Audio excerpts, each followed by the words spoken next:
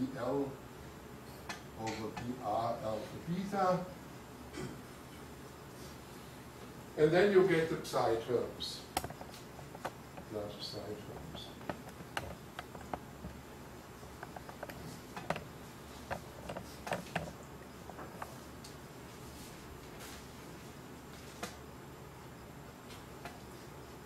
Okay, and now it's very simple.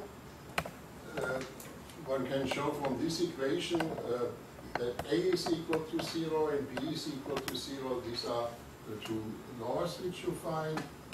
A is equal to 0 from the translational invariance. We substitute that. And we, instead of the vector field psi, we take the frame psi alpha, E alpha, which, since it's valid for each vector field, and the next best vector field which we have available is always the frame, so we take the frame for that purpose. And then we find that, so first I would like to evaluate B equals to 0. So let's just, let us take B equal to 0, E equal to 0, and that is for the psi, we take the E alpha. So for vector fields, we can always evaluate it with respect to one of the vector fields. Then we find that T alpha is equal to E alpha in L. This is this piece. And now we have these pieces minus E alpha in B psi A in parentheses times dl over B psi A.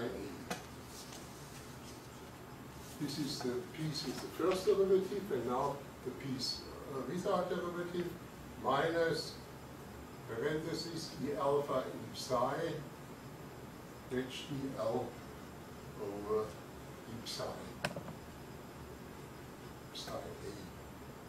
Also A. Okay, and then we get three non-minimal pieces which are usually not interesting for us because we are interested in minimal coupling. Those three non-minimal pieces which are not interesting. And this is the first result which we find. So the tensor, which is defined as a variation derivative with respect to the coframe, is the tensor which is, according to Noether's theorem, identical to this one, if it's minimal coupled. And this is a tensor which we know from special relativity as a canonical energy momentum tensor. So this B equals 0 gives us the information that this variation derivative to the coframe is really the same as the canonical tensor we have from special relativity. However, I mean, this is a canonical tensor already in gauge theory. It's with covariant derivatives and everything. But if you take this then in the limit of special relativity, this is just a canonical tensor which you studied in special relativity. And so this is the first result. And the second result is that we take A equals to 0. A equals to 0. Now we take this piece. Then we find that D, covariant exterior derivative, here, of T alpha is equal to E alpha, parentheses, E alpha in, this is now the torsion T, one has to be a little bit careful, with the different things, T beta, wedge calligraphic T beta, plus E alpha in R gamma, which calligraphic as beta gamma. Well, plus pieces which I call the rest, which vanish on shell, when the field equation for matter is fulfilled. This is what is usually called in the shell or on shell. So on shell, on the mass shell, these vanish, and so we have the Noether identity for the energy momentum tensor is exactly this. So the tensor which we identified as a canonical tensor fulfills this Noether identity, and this is different from special relativity because we have here a torsion piece and here we have a curvature piece.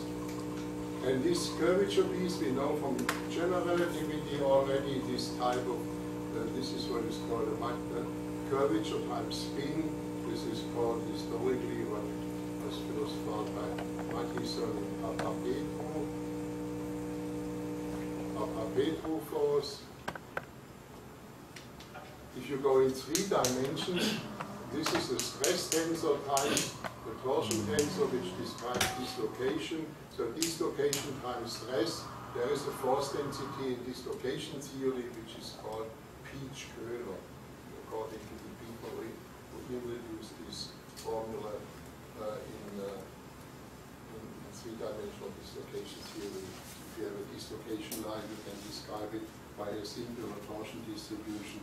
And this singular torsion dislocation, if it's put in a stress field, then perpendicular to the dislocation line and the stress field, you get a force, which is called the Peach-Köhler force. So these are things which are known in physics, in 3 or 4-dimensional physics. So this is not.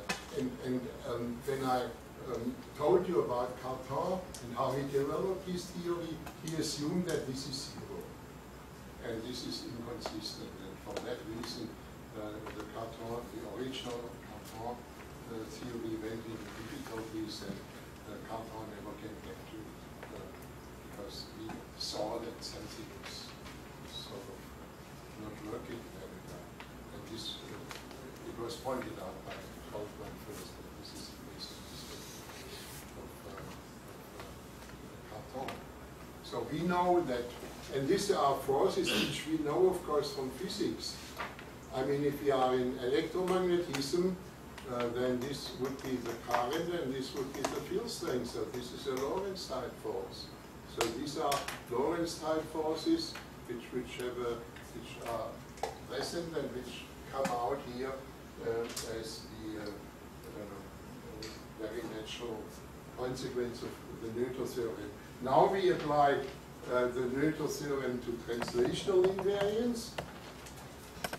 And translational invariance here translated into the Lie derivative, which transports the Lagrangian into a neighboring point with respect to this small translation psi. Now we want to have a local Lorentz rotation, local Lorentz invariance.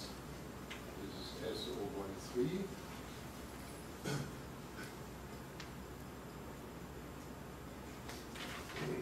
And this is, of course, we know in the local Lorentz invariance, the variation of the theta alpha is the Lorentz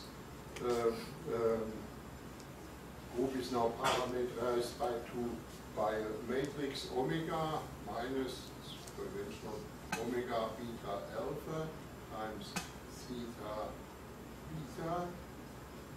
It's a transformation of the co-frame and the Lorentz transformation, and the connection, the variation of a connection is a tensor. In contrast to a connection, the variation of a connection is a tensor, and if you compute it, it's just a covariant exterior derivative of this omega alpha beta. So these are the Lorentz transformation, of course. And the matter field transforms in the Lorentz transformation. We already know this.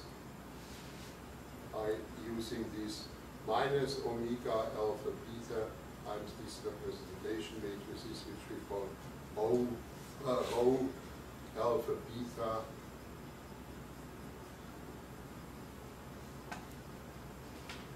up A and down capital B times C B. So this is very simple. This is a Lorentz transformation of the coframe. This is a Lorentz transformation of the connection. This is a Lorentz transformation of the psi. So all we have to do is to substitute it into our formula Y, right? Here we introduce this. This is irrelevant, the surface, and you can substitute it, and immediately you see that the variation of the Lorentz, of the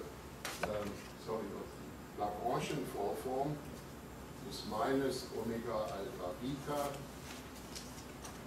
parenthesis, times theta alpha, which radical beta, anti-symmetric with respect to alpha and beta, plus covariant derivative of Gravitation S, alpha beta, plus our representation matrices, rho alpha beta, capital A up and capital B down, times C B, which partial L over partial B, say, psi A, parentheses. That's all. And is a boundary term plus boundary term, which is uninteresting. And this Lorentz transformation has to go to 0. Okay. So we have here that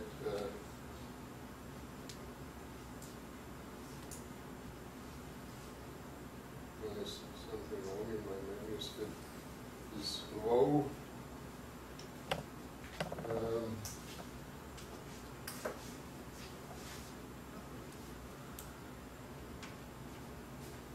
I think this has to be a this has to be a variation of the relative. Sorry, please. This has to be a variation. As you can see from there, I cannot see it right now, but this is the case. So you take it. You have D S alpha beta minus plus theta alpha, which P beta, anti-symmetric with respect to alpha and beta, is equal to this representation matrix minus rho alpha beta A B times C B, which, and now we have here a variation derivative of L with respect to psi A. And on shell, in the field equation of matter is fulfilled, on shell, this is 0. Okay, so we have this law, which is the angular momentum law in Poincaré gauge theory. This is the angular momentum law. I don't call it conservation law. Angular, it's an identity. Angular momentum law. And it's not only spin, because here is a spin, but this is the divergence of the orbital piece. So it tells you that the total angular momentum fulfills this. And this is the energy momentum law, of course. This one, divergence. Energy momentum law. It's an identity, a little identity, but in this form which I framed, it's only valid on shell. If it's off shell, you have to add this piece, and here we have also this piece, which you can take, for instance, from our published work. Okay. Yes, this is this. Now we come to the field equations. Now, but first we have to take the gravitational excitations, section 5.4. Gravitational excitations. No. Excitations.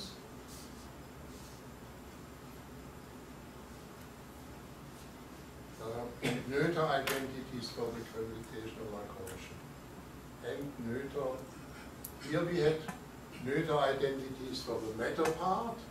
We found the angular momentum and the energy momentum law, but the same, we have prepared the Lagrangian such that if we now just drop the psi, then the Lagrangian is just depending on the coframe, torsion, and curvature.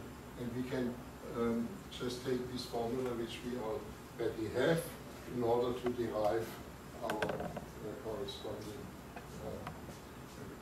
and Noether identities.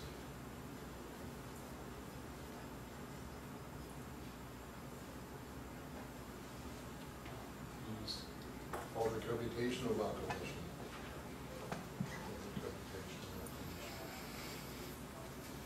Okay, what are the excitations?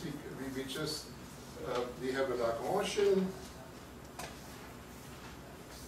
the gravitational Lagrangian, which we call V. Is V depending on theta alpha, on T alpha, and on R alpha beta. And we define, like in electrodynamics, as sort of placeholders, the excitation, two forms. So H alpha, H is the name, by definition, minus dV over the torsion. This is a translational excitation. Translational excitation. And the H alpha beta, the same with respect to the rotations, minus dV over dr alpha beta. As you see, I mean, if you have the Lagrangian explicitly, then you know how it depends on torsion and curvature. And if it's, for instance, linear in curvature, then dV over dr is just a constant. If it doesn't depend on the torsion, this is zero. And if it depends quadratically on the torsion, this H is just proportional to the torsion. So we can develop now the general formalism by using these excitations as unknowns, and as soon as we have specified the Lagrangian later on in discussing specific examples, then we can just substitute the excitations which we compute by partial derivative of the Lagrangian. This is a very simple procedure to introduce. And these are two forms. These excitations are always two forms. And now we introduce the gravitational energy momentum and spin. Gravitational energy momentum, which we call small t, and spin, gravitational spin, which we call small s alpha beta, and they are defined T alpha is by definition partial V over partial theta alpha, and the gravitational spin small s alpha beta is by definition partial derivative of V with respect to the gamma alpha beta.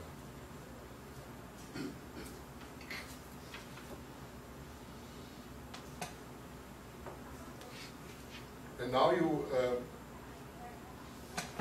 apply this formula y, which we saved here, with these definitions. Apply y, apply formula y with respect to theta and gamma, theta alpha and gamma alpha beta. Can you see here?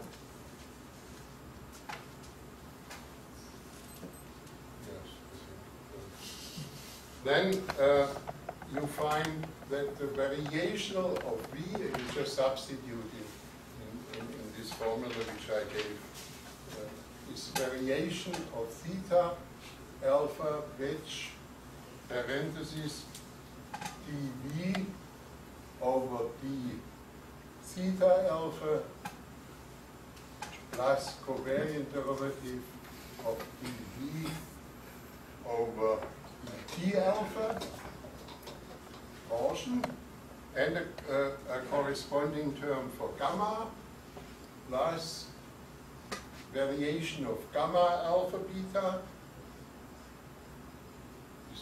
parenthesis, which parenthesis theta alpha, which partial dV over the torsion beta anti-symmetrized between with respect to alpha and beta, plus, and now we have the nominal piece d of partial d over partial r alpha beta. Okay, and this has to be 0. This surface term doesn't play a role, and then we can take that the variational derivative of V with respect to theta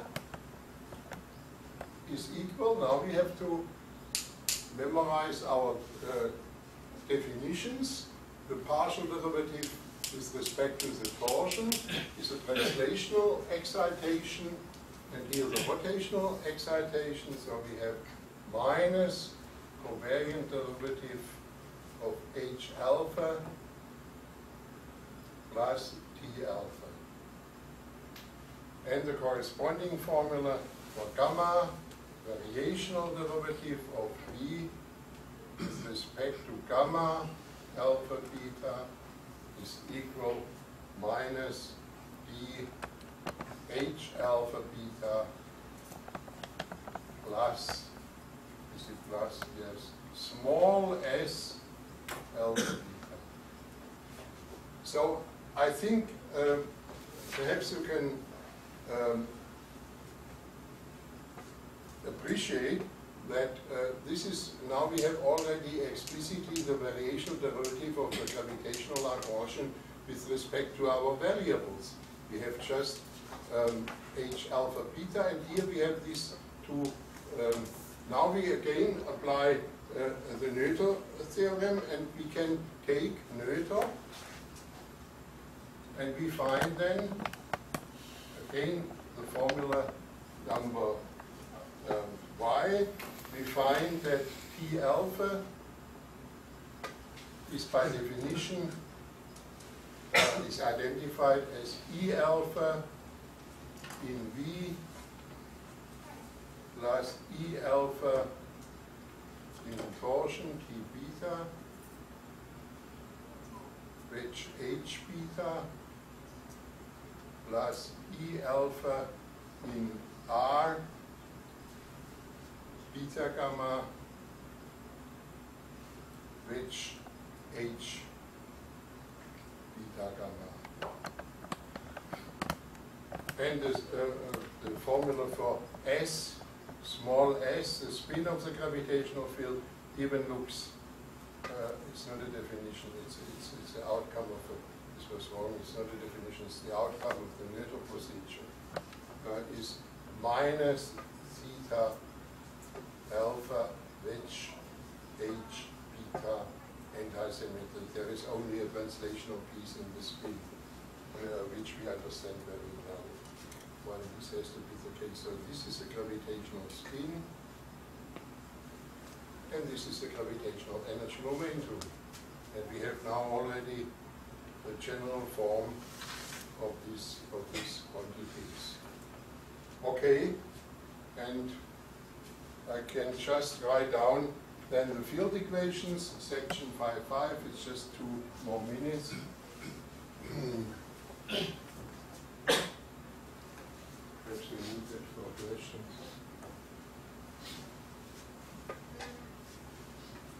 I don't need much space now, because clearly in the field equation we have now the variational derivative of the Lagrange, of the gravitational Lagrangian, with respect to theta and gamma. We have these expressions. T and S are identified, and now we have to put it equal to minus the variational derivative of the meta-Lagrangian. But the variational derivative of the meta-Lagrangian is just the energy momentum tensor, and the variational derivative with respect to the connection is the spin.